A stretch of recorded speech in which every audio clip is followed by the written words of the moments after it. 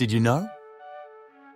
Camels showcase remarkable adaptations for survival in arid regions.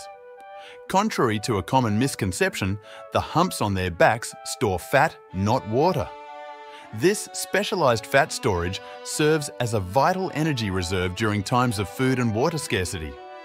As camels traverse the desert, their bodies metabolize the stored fat into essential nutrients, allowing them to endure prolonged periods without access to traditional food and water sources.